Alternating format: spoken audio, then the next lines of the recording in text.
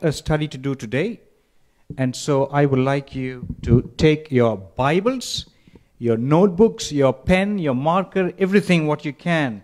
And we're going to do a Bible study. Without any further ado, I'd like to pray and begin. Shall we bow our heads? Father in heaven, we thank you so much for your presence. We ask and we invite the presence of your Spirit into our heart. If there is sin or presence of evil in our heart, any unconfessed sin, may your Spirit bring it to mind that we may confess by repentance right now. As we open your word, we need your help. Please, dear God, bless us with your Spirit and lead us into all truth. In Jesus' name, amen. In case you've forgotten, and I have not, we are continuing our study on the three angels' messages. Today is part 31. And the title of today's message is Worshipping the Beast. Worshipping the Beast. As you know, the previous presentations have focused on the first and the second message predominantly, and now we are dealing with the third message. The last few presentations were on the third message, but really we are still in the introduction of the third angel's message.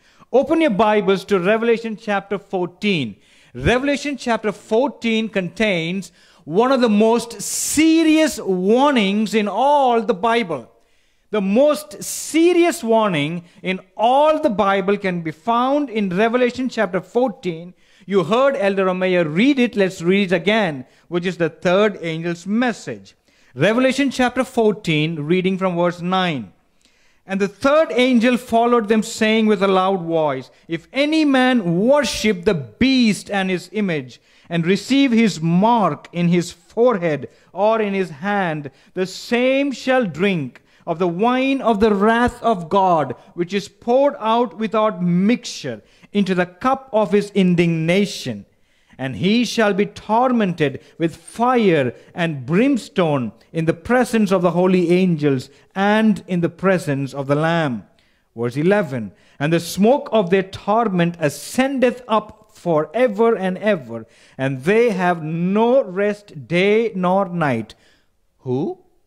Who worship the beast and his image, and whosoever receiveth the mark of his name. Now you may recall in the last presentation, we unpacked who the beast of the third angel's message really is. So we went back to Revelation chapter 13, and there are two beasts in Revelation 13. One arises from the sea, and the other arises from the land. Who can tell me what the sea beast represents? Who? Who does the sea beast represent?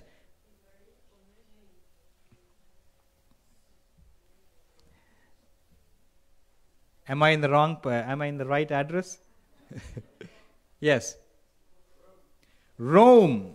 Roman Catholic papacy. And who does the land beast represent?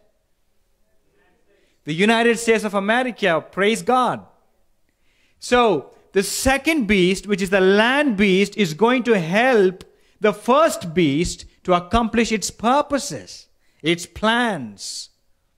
And so that's what we understood. But now, the third angel's message says, whoever worships the beast. Which beast does it represent? It's still pointing to the first beast, because the second beast is just an accomplice. It's just helping the first beast.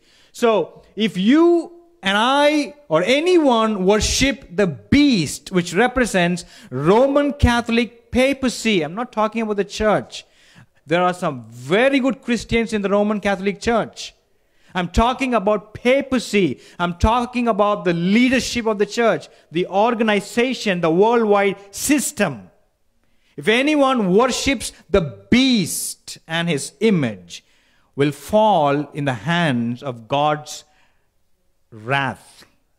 And that's the most serious, austere, The most serious warnings in all the Bible. And so today we are going to answer the next most important question.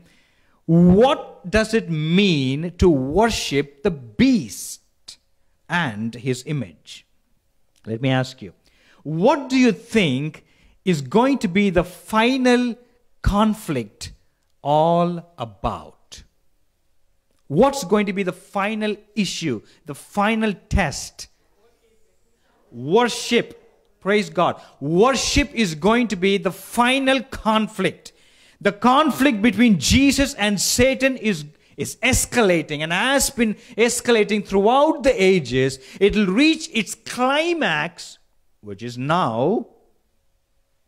And the final point of this controversy will be about, again, worship. True worship versus false worship.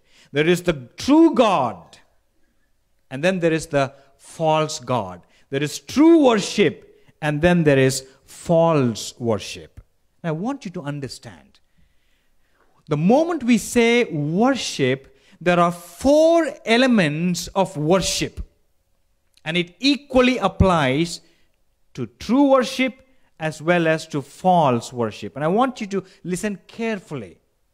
There are 4 elements connected with worship. How many did I say? 4.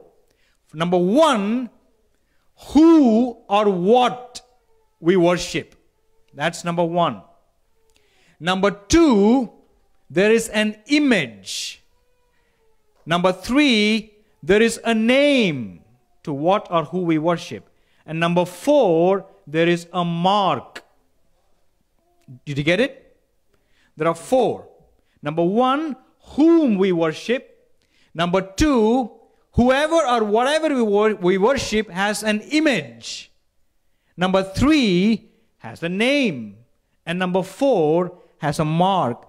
Keep that in mind, but we're going to come back to that later in the presentation. But if you read verse 11 of Revelation 14 carefully, all these 4 elements are found in that text. So let's go back and read that text once again. Revelation chapter 14 and verse 11. See if you can find all 4 elements in that text. Revelation chapter 14 and verse 11. And by the way, we're going to read too many verses, so be quick with your Bible. Revelation 14 and verse 11. And the smoke of their torment ascendeth up forever and ever. And they have no rest day nor night who worship the beast. That's number 1. And his. That's number 2. And whosoever receiveth the mark. That's number 3. Of his name. That's number 4. Did you get it? There are 4 elements connected with worship. So in order for us to understand what it means to worship the beast, which is false worship, we must first understand what is true worship.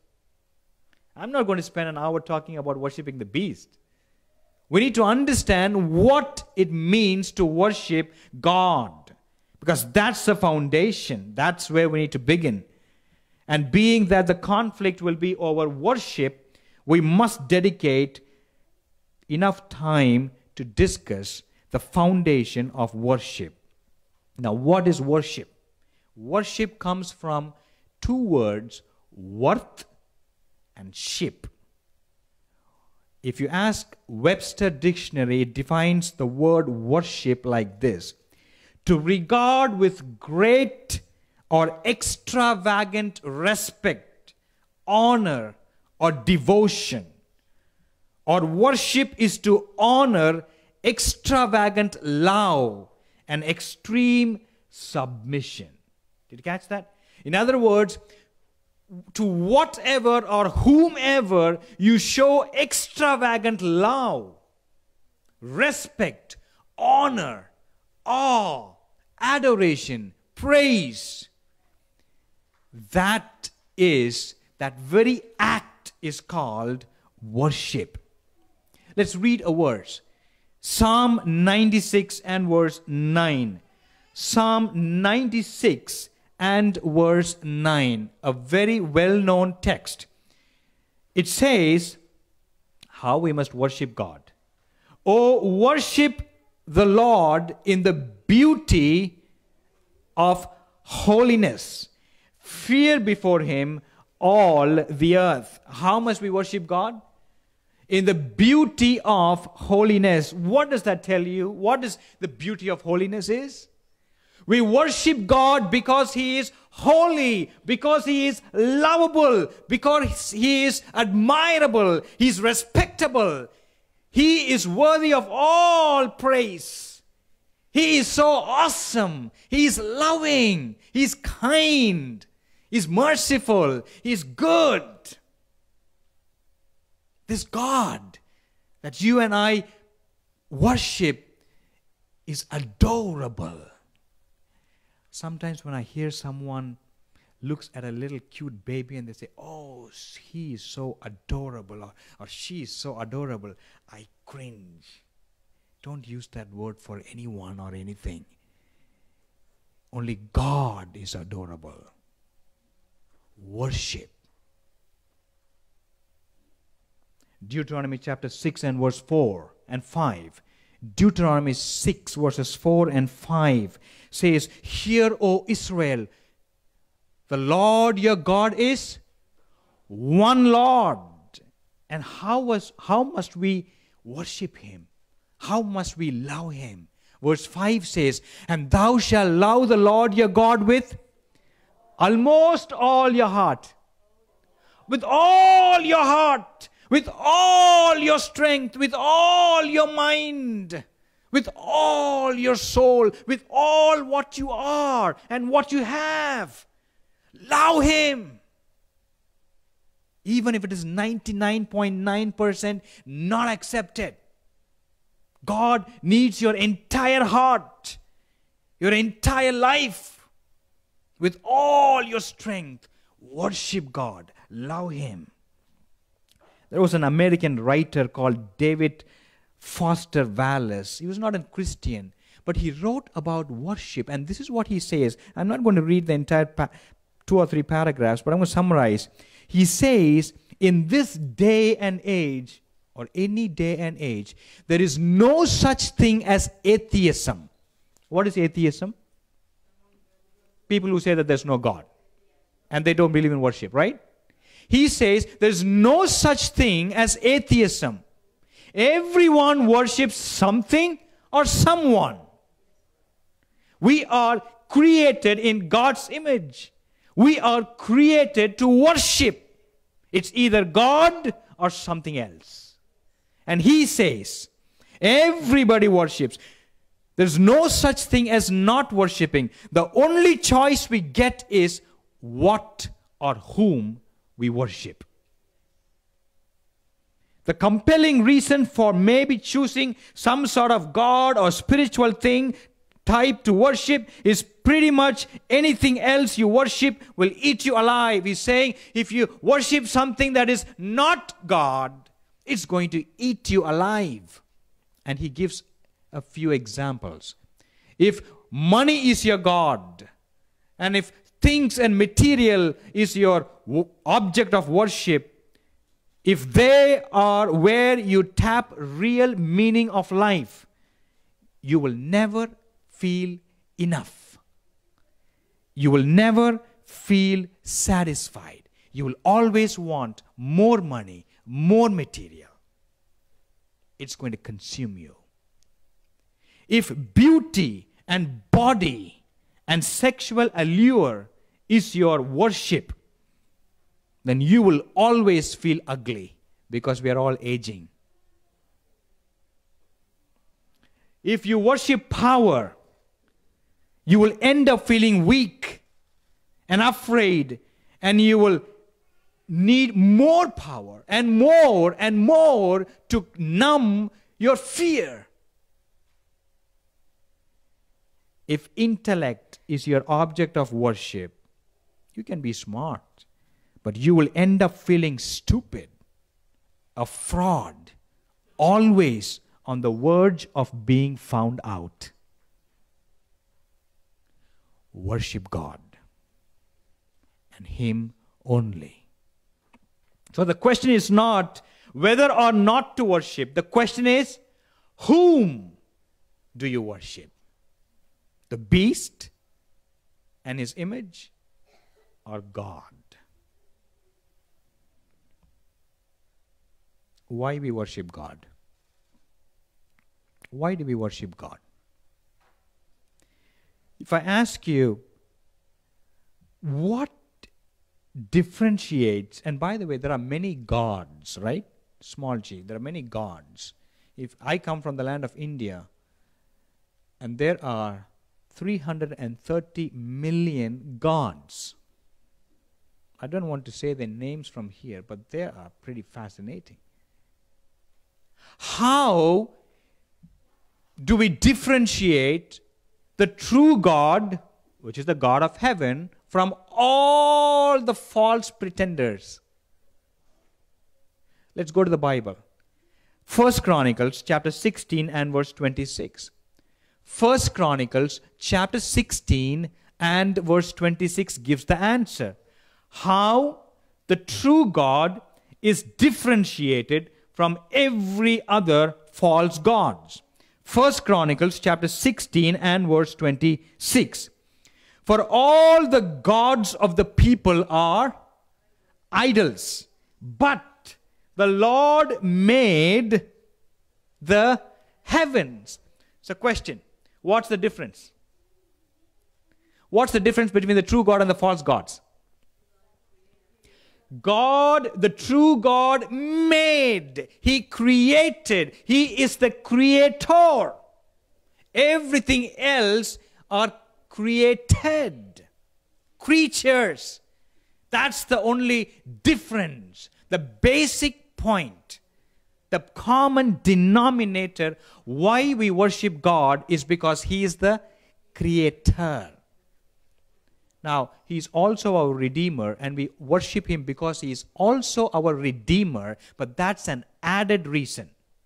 Do you understand?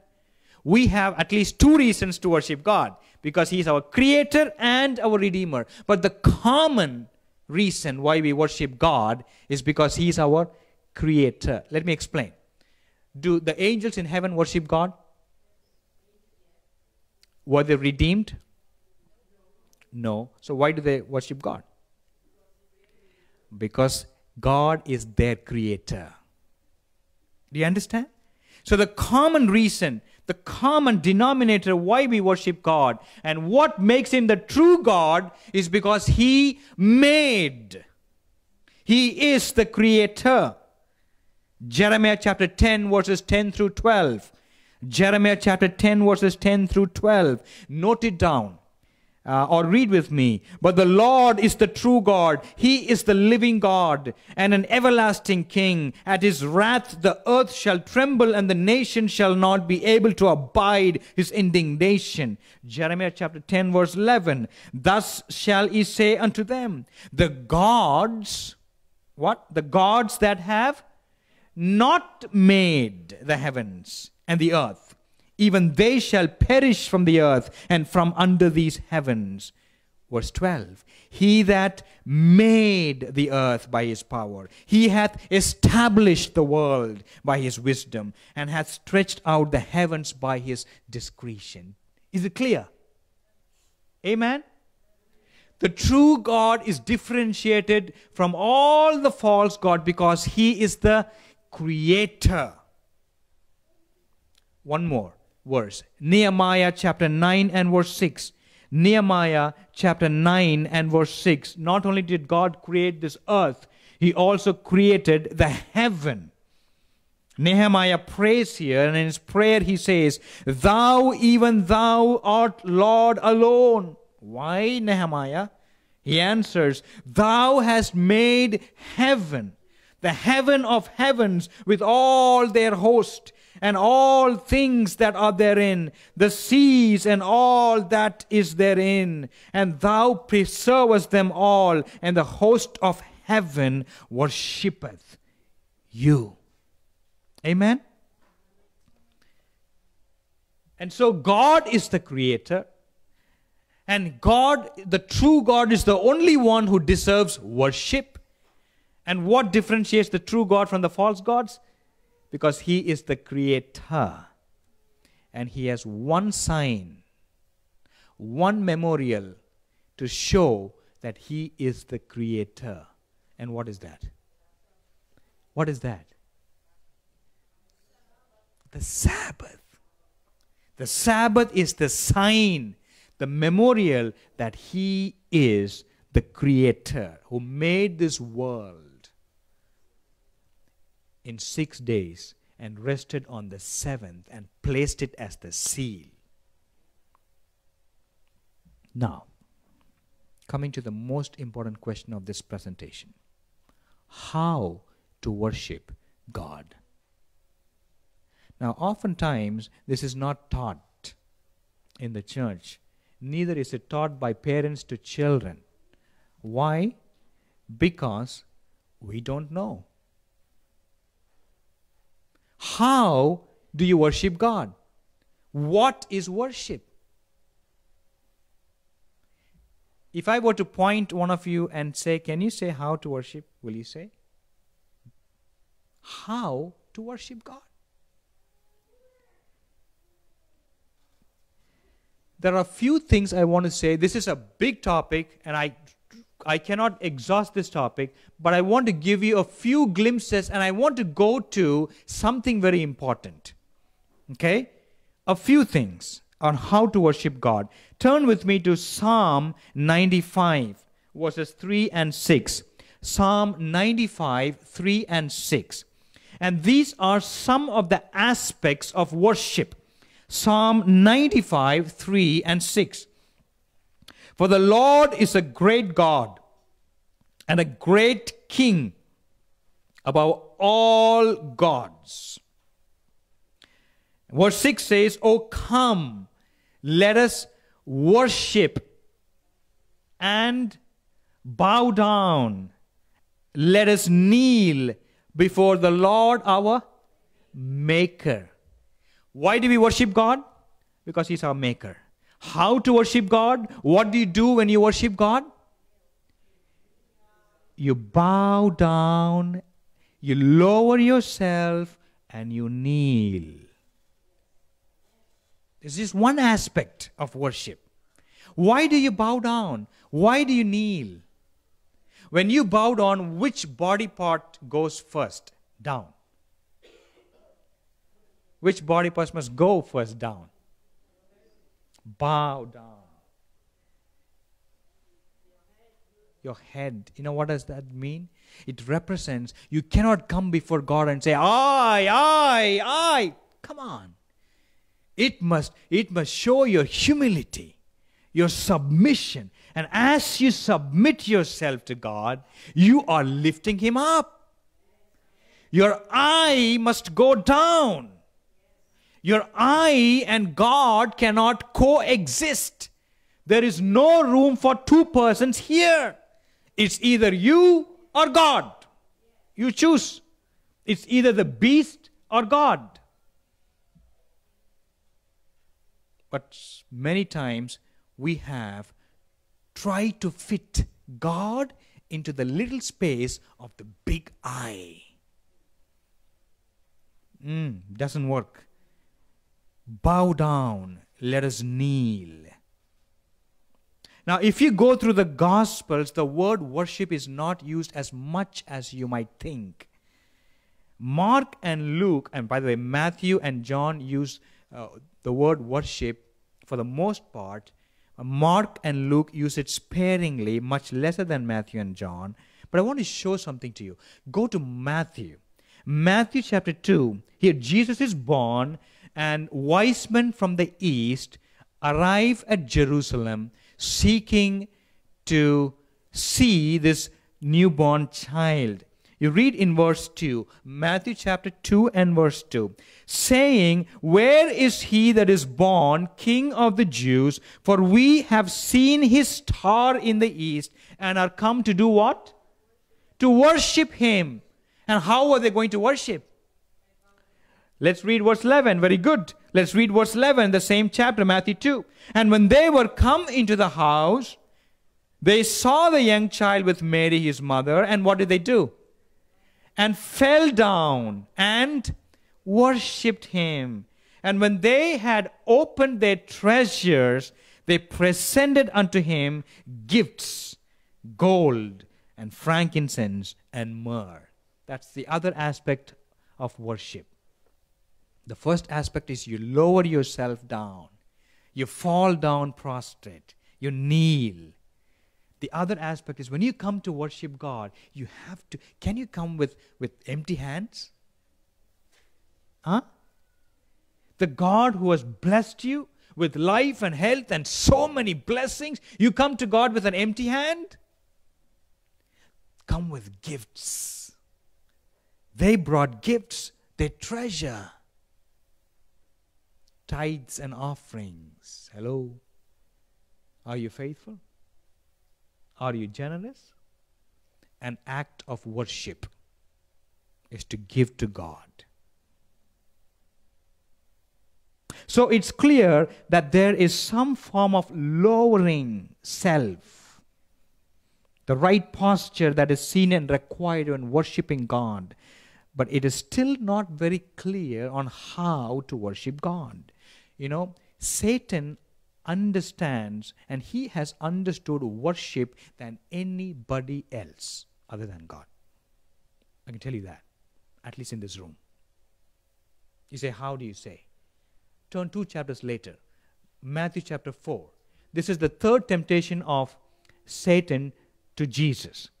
The third temptation. The first was about the stone into bread. The second was cast yourself. And the third temptation is this. We read from verse 8. Matthew chapter 4, reading from verse 8. Again, the devil taketh him up into an exceeding high mountain, and showeth him all the kingdoms of the world, and the glory of them, and saith unto him, all things will I give thee, if you do this. And what should Jesus do? If thou wilt fall down and worship me. Did you get it? There is no worshiping God unless I goes down. Satan knows that, but you and I don't know. Fall down and worship. And by the way, when do we have to worship God? So we have to lower self only on the 7th day, am I right? Come on. Be a Seventh-day Adventist. Only on the 7th day we should worship God. Am I right? So that means for how many days can I exist? 0. Because we must worship God always. But there is in particular sense the 7th day. We're coming to that.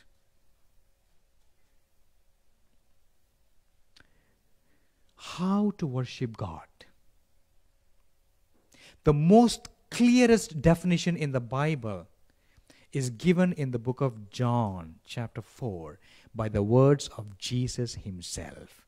Turn your Bible to John, chapter 4. You know this story. This is the discourse between Jesus and the Samaritan woman. And she is a battered, emotionally struggling woman. She comes at 12 o'clock in the midday. You know the story. She has no friends. She's humiliated. She's been with 5 husbands. She's now living with the 6th who is not her husband. She's living in sin. And she's there at the well, and Jesus is before her at the well. And Jesus starts a conversation. You know this story. And at one point, Jesus says to her, call your husband. Oh, that's when she gets nervous. And then she tries to fluctuate the topic and turn and deviate the topic to make it worship related. And she says, oh, by the way, I see that you are a prophet. And then she says that our fathers, in verse 20, our fathers said that we must worship in this mountain. But you say that you must worship in that mountain in Jerusalem. Where is the location of worship? What did Jesus say? neither in this mountain nor in that mountain. Worship your Father. And where must worship begin? It is not location dependent. It begins in your heart, where you are. Amen? And then Jesus continued to say, verse 22, ye worship, you don't know what you worship, but we at least know whom we worship. Don't miss this point. For salvation is of the Jews. And then verse 23, very important. He says, but the hour cometh and now is when the true worshippers, Jesus is defining who the true worshippers are and what is true worship. Listen carefully. John 4:23, when the true worshippers shall worship the Father in what? In spirit and in truth. For the Father seeketh such to worship. And Jesus repeats himself the second time. He says, God is a spirit, and they that worship him should, must. It is a necessity. How? How to worship God? In spirit and in truth. It's not one of the two. It's both. When Jesus said that, something struck in her mind like a blow. Boom. And she could speak no longer. And she in her heart was almost convinced that this is the Messiah. But she was not. She was afraid to ask that question. Are you the Messiah? But she says, women speak in diabolic language. They say something, but they mean something else. I'm coming to discover that after 12 years of marriage. And she says to Jesus, yeah, when the Messiah comes, he will tell us all that. But she's actually asking, are you the Messiah? And what does Jesus say? I am. And don't miss this point. True worship must be based on the Spirit and the truth. In other words, we cannot claim to worship God and not be filled by His Spirit. We cannot worship God with a carnal mind. We need a spiritual mind. Amen? Now you can come to church and say, and sing aloud and say, sing unto the Lord and sing unto His name, and without the Spirit, all in vain. All in vain. There are many churches, you can go there, who can sing, who can dance, and who can do all kinds of things and say that they have the Spirit, but they do not practice the truth. Both. In other words, we cannot worship God. We cannot claim to worship God by keeping the truth at the door. What is the truth? What is truth? John 17:17, Jesus said, what is truth? Come on. If you answer quickly, we end quickly. Don't blame me for being late. What is truth? John 17:17. Sanctify them by thy truth. Thy word is truth. So whatever worship, the true worship must be based on the infilling of the Spirit of God, led by the Spirit into truth. And what is truth? His word is truth. So however this word says God must be worshipped, is the true worship.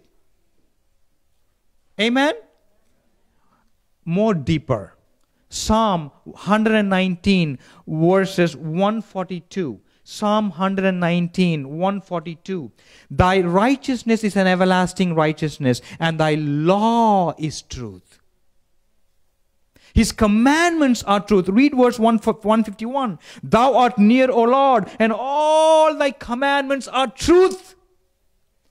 So, they can claim to say, we have worshipped the God, our God in spirit. Oh, you must have come to Sabbath, to church service this Sunday. We were filled with the Spirit. Really? And you keep the truth at the door? And even the Seventh-day Adventist churches, sometimes we keep the truth at the door. We don't follow this word, this truth, these commandments, and we have the audacity to say that we are true worshippers. True worship must be based on His law, which is found in His word, which is led by His Spirit.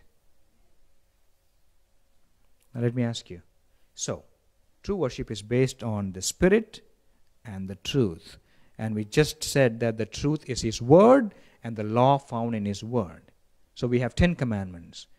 Now can you be more specific? Which of the 10 commandments defines what true worship is? Come on now, be good Adventists. Which of the commandment defines what true worship is? What? Who said that? The first one? Okay. Any other answer? Everything. Okay, now we have 4 divisions. Brother says fourth commandment. That is where we almost get it wrong.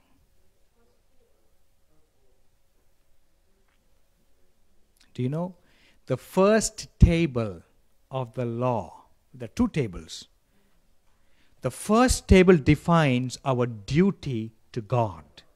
The second table defines our duty to one another. Now watch carefully, listen carefully. Don't come to conclusions right now. Listen to me. The first table, the first 4 commandments defines what true worship is. You say how? The first commandment says whom to worship. Even though it does not identify, it still says whom to worship. Thou shalt have no other gods. It disqualifies all other gods and says, I am the only God. Okay? The second commandment says how to worship or how not to worship. That's bowing down to an image. No. The third commandment identifies what His name is and how to reverence it. And the fourth commandment says when to worship. All days, but particularly the 7th day. Now I want you to bring back to mind what I said in the beginning. How many elements are required for worship? 4. What did I say?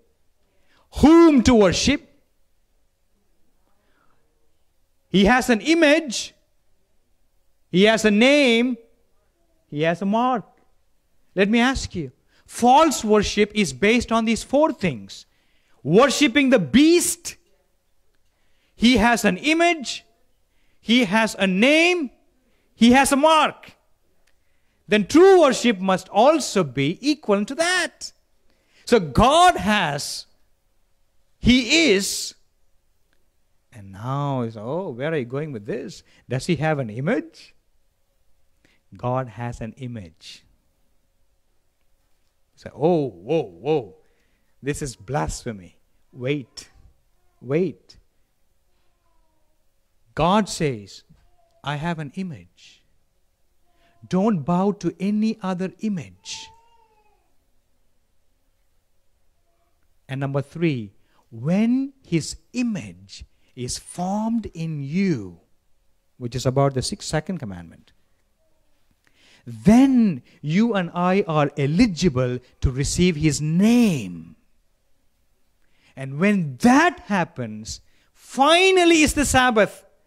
And you and I will receive the mark, the stamp of authority, of God's authority. It says, the seal of God. This is mine. And that sister, that daughter is mine, and this son is mine. Amen? Sabbath is just an outward sign of worship. But something has to take place first on the inside. Let me tell you differently. If God is not first in your life, He is not in your life at all. Thou shalt have no other gods before me. Period. If you, in the morning when you wake up and you still have not opened your eyes, and you take this and you respond to your Facebook and WhatsApp, this is your God. Truly. You don't believe me?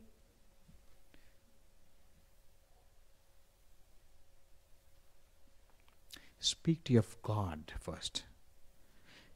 Listen to His voice from His word first. If your priority is not to have His image, and by the way, let me clarify what His image is, because I said He has image. When God created Adam and Eve, did He create in His image? Right? We know that, right? Genesis chapter 1 and verse 27. Quickly go there to read. Genesis chapter 1 and verse 27, because I don't want you to be confused. Genesis chapter 1 and verse 27. Genesis chapter 1 and verse 27.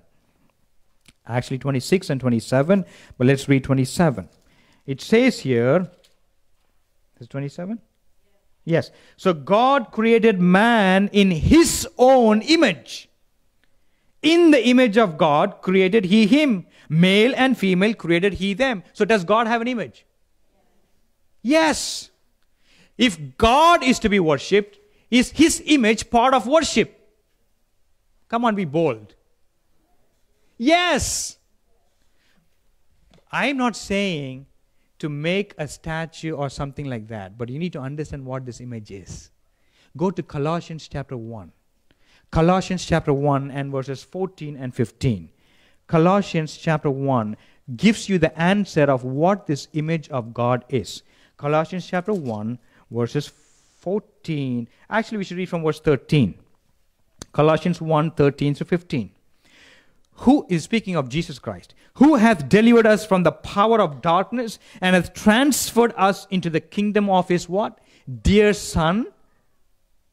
14, in whom we have redemption through His blood, even the forgiveness of sins. And then the verse says, who is the image of the invisible God, the firstborn of every creature. So who is the image of God? Jesus Christ. Now tell me, can you worship God's image? When God created Adam and Eve, He put the character of Jesus in them. Image of God. Jesus, the character of God in them. And so the second commandment says, the first commandment says, I and no other. And the beast says, I am and no other. The second commandment says, Jesus must be praised. Jesus' character must be perfected, must be conformed in this life.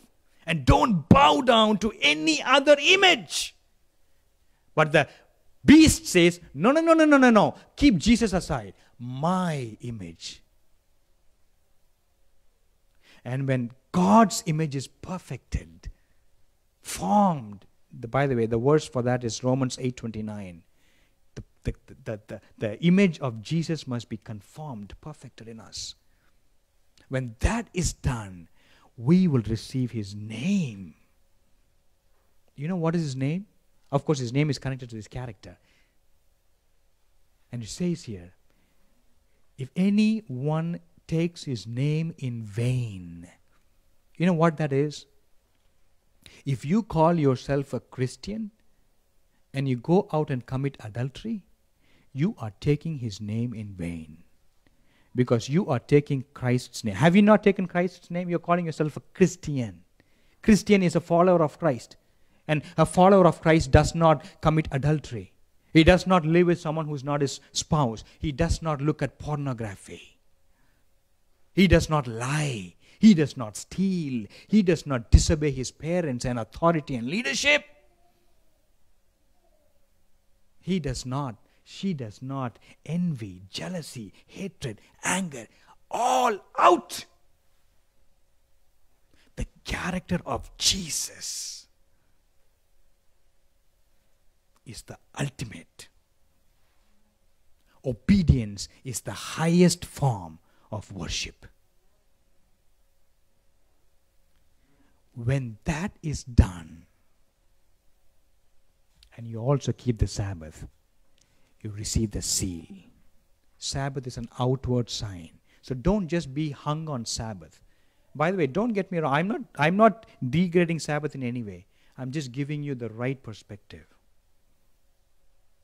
You can call yourself a Sabbath keeper, but if you go around lying and stealing and mistreating and beating upon your wife or speaking against your husband with all kinds of words and come to church and say, hello, pastor, elder. No, that's false worship. False worshippers, me included.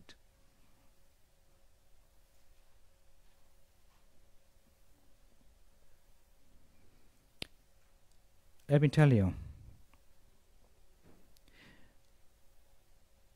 we think that we are Sabbath keepers, we know the truth. Yes, of course. When the beast comes and when the mark of the beast is enforced, we are not going to fall. Right? You be careful. What makes you think, when you are not keeping the Sabbath now, when you have not made it a priority to pray every day, when you have not made a priority to reflect Jesus and His character now, when it is the time of peace, what makes you think that you will stand and reflect God's character and keep the Sabbath when it is enforced? Let me tell you something even further. If you have even a little bit of the beast's character, which is Satan's character, by the way, and you know all of Satan's character, you can read Galatians chapter 5. Variance, emulation, seditions, heresies, wrath, anger, malice, adultery, fornication, you name it. When a little bit of that is there in your heart, when that beast and his mark is enforced, you will automatically be attracted to the beast because your heart does not fully belong to God. Do you understand what is true worship? How to worship God? How to worship God? So don't beat about your chest and say, I'm a Seventh-day Adventist. But ask God that His character will be perfected. His character will be formed. When somebody says something, you get that anger, that ego is preventing you from asking forgiveness. I see families, what do I say? That are tearing apart. Husband complains about wife and wife about children and children about parents. And the man is living with somebody else. What's going on? Who are you? You call yourself a child of God? And there are families under the attack of the devil. And by the way, we allow ourselves to be attacked by the devil. We put ourselves in vulnerable situation.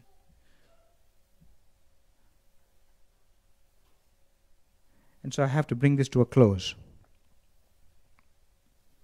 The papacy has made two changes in the law. One is about idolatry, which is the second commandment about image, and one is about the Sabbath. It has its own Bible, it has its own theology, and it has its own form of worship, which is not based on the Spirit, not based on the truth. Period.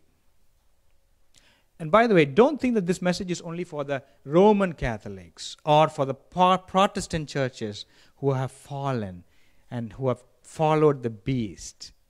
It's for you and me in the sense that we need to allow His Spirit to lead us and to allow the Spirit to form the character, the image of His Son. Have God supreme in your life, my dear brothers and sisters. To be a Christian is a joyful experience. It is fun-filled. I tell you, it is fun-filled.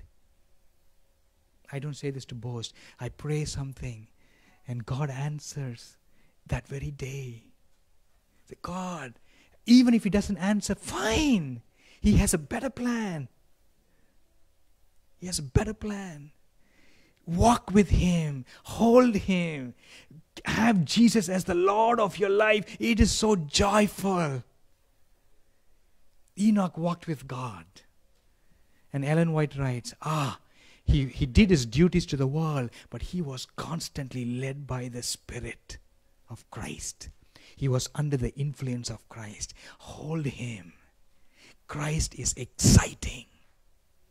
He is so joyful. He's awesome. There is no temptation that can overtake you, my dear friend, when you have Jesus in your heart. I tell you.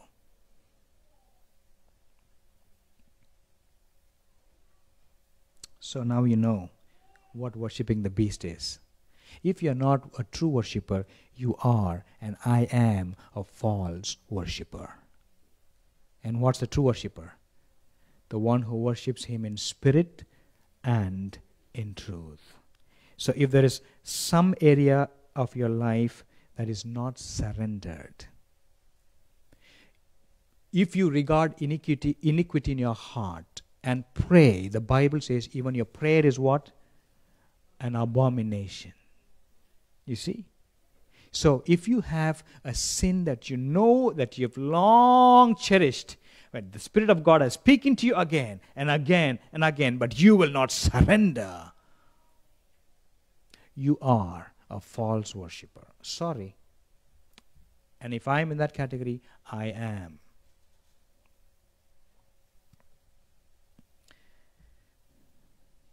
The papacy takes the place of God.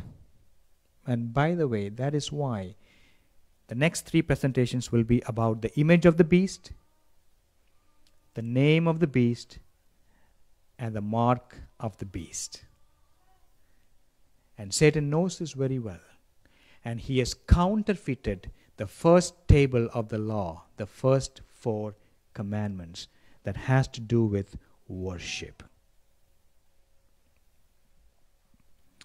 How does some of you who may be hearing this may say that, well, the papacy does not claim to occupy God's place on earth, and maybe the third angel's message does not apply to it, but is that objection true to the fact?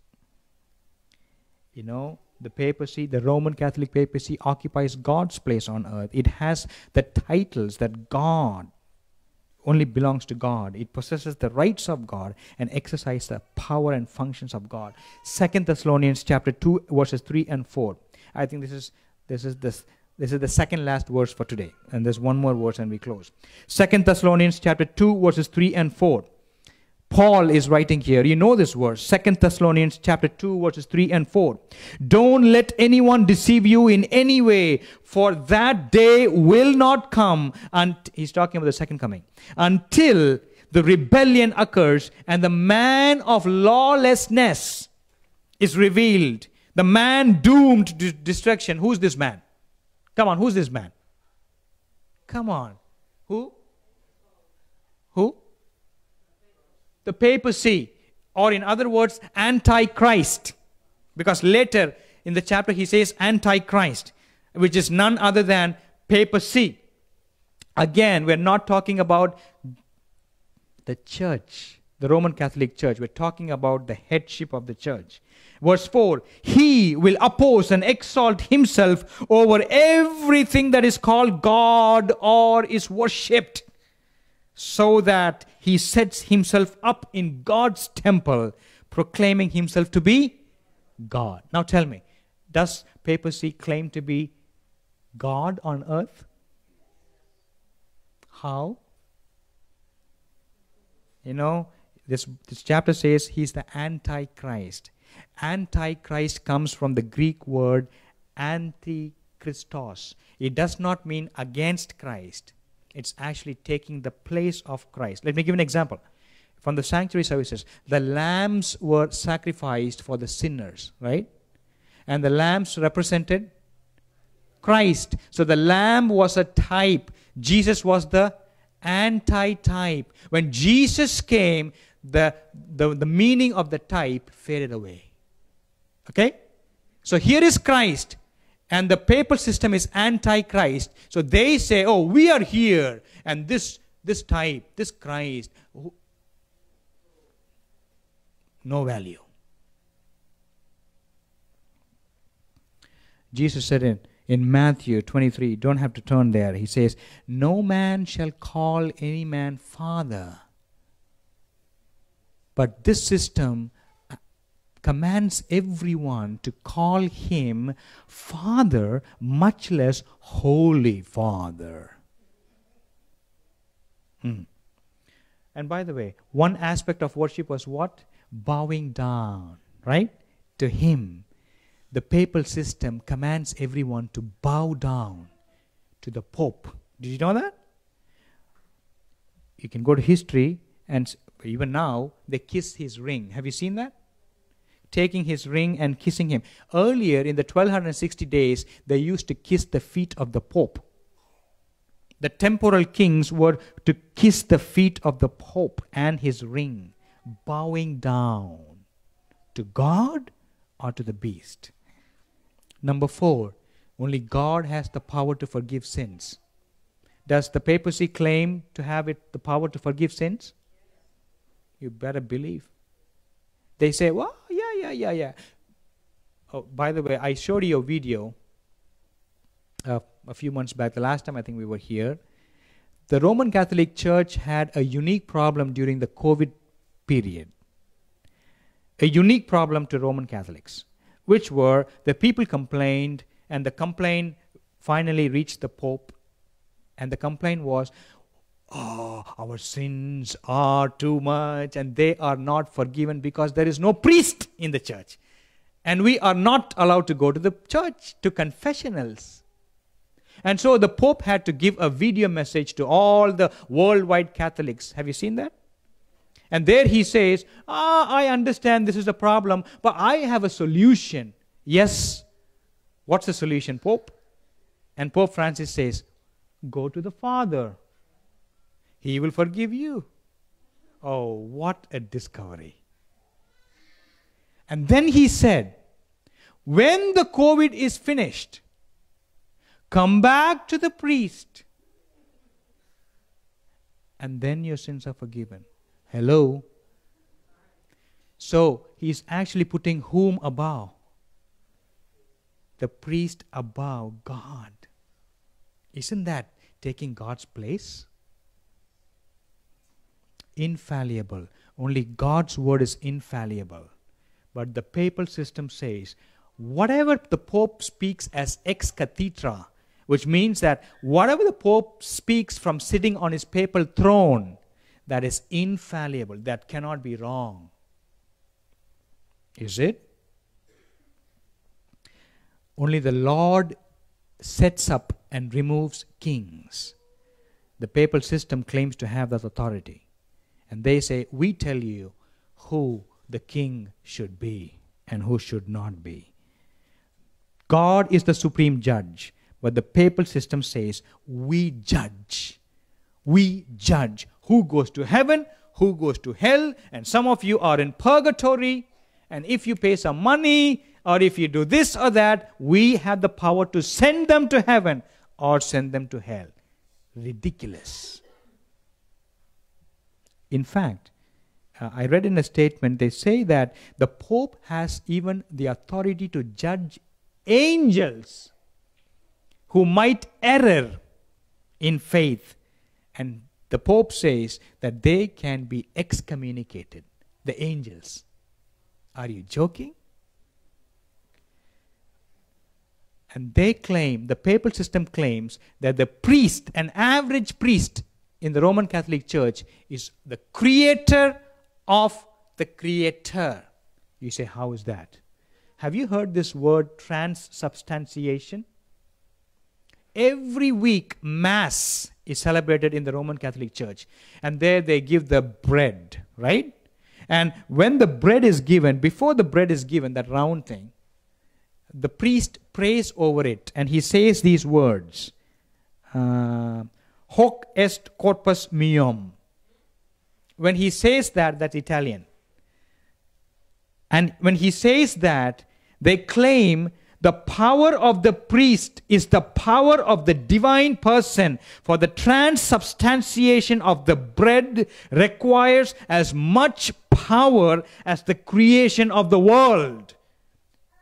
They claim when the priest says that words, the bread actually has become the body of Christ. So on the table, the priest has created the Creator. Blasphemy.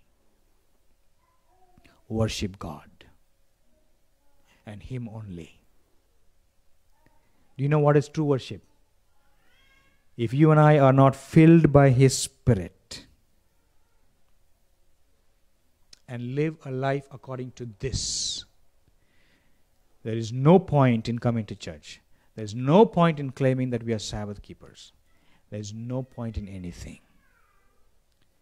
Ask for the Lord to guide you and to keep you from falling. I want to end with this last text. You know this story. Is there any hope for me? Oh, this is such a strong message. Is there hope for me? There is hope.